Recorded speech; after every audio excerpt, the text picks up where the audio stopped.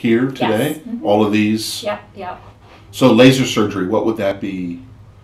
Treating birthmarks like Okay. line stains. Okay.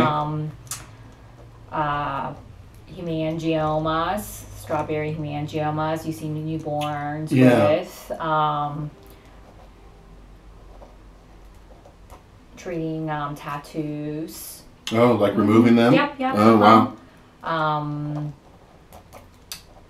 Doing laser resurfacing to get rid of sun damage. Okay. Yeah. Those would be some examples. Here I have all the devices. I'll get out of the way.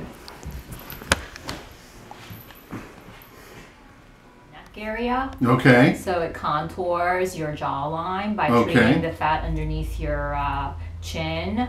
Okay. We also have a radio frequency device that basically melts the fat away. It's called Body FX. Wow. Yeah. And then we also have another device called Ultherapy, which uses ultrasound energy to lift and tighten. A lot of the advances in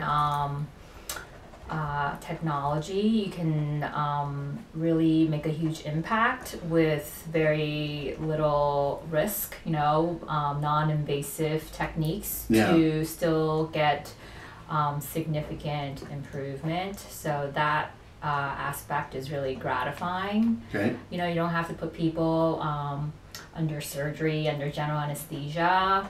You can have them come in an ambulatory setting and have them be able to go home that day and still get significant improvement and make a huge impact in their lives. So that aspect is really gratifying. Yeah.